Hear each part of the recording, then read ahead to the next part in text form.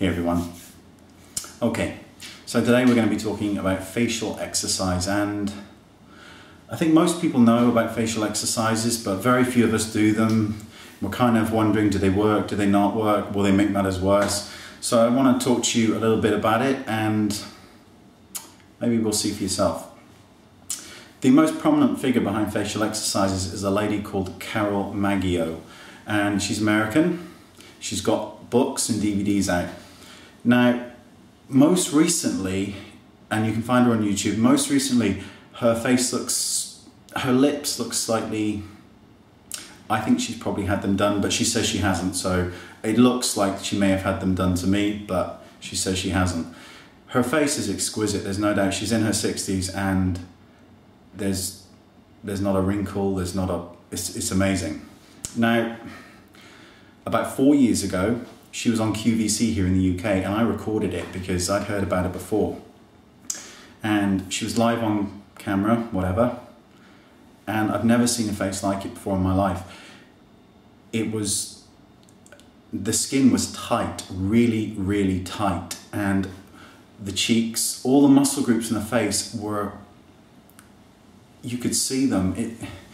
Would I say it was really, really feminine? No, I wouldn't. But it was amazing to watch, and it just it always stayed with me, that segment, because her face was just exquisitely amazing. And it's an interesting concept. Now, I've got a nutrition and exercise background. So the word to enlarge a muscle, hypertrophy, that's what it's called. So to make your muscle bigger, you're creating hypertrophy, it's going to get bigger, right? So it goes to, you kind of can understand, if you can grow your bicep or your pecs or whatever you want, if that muscle can enlarge it, then it stands a chance that the muscles in the face can also enlarge themselves. And when you build your bicep up, say, and it gets bigger, the skin around it gets tighter and it looks firmer, right? Because the muscle is increasing. Now, it stands to reason, if you can do that with your arm, you could do that with some of the muscle groups in your face. And by increasing the size of them, you're going to fill out some of the wrinkles because the skin will get tighter. One of the reasons that Botox works so beautifully is that it stops muscle movement sort of here, around the eyes.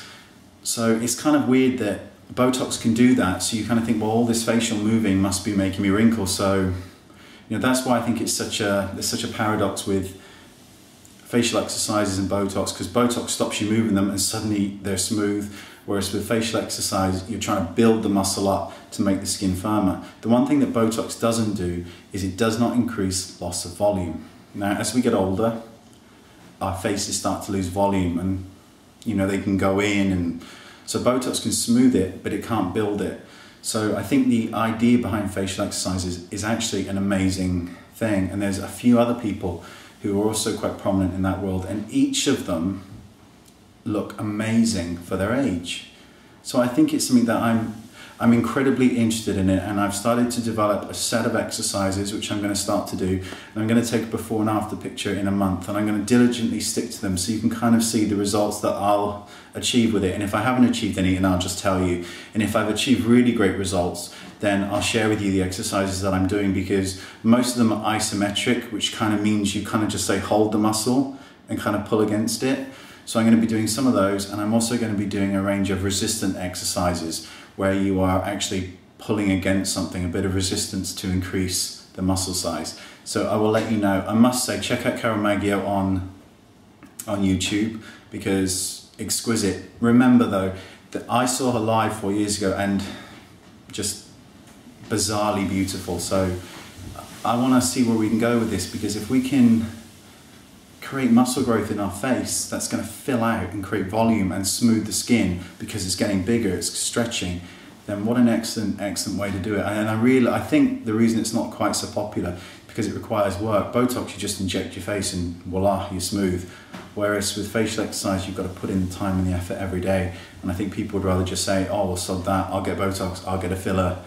So let's see where it goes. So wish me luck, and we'll start a month on this and we'll see where we go. The areas I'm going to work on will be the eyes, to try and lift the eyebrow up to create more space, and I'm also going to work on the cheek and the neck. So I'll see you all in a month and we'll see what happens. Bye bye. See ya.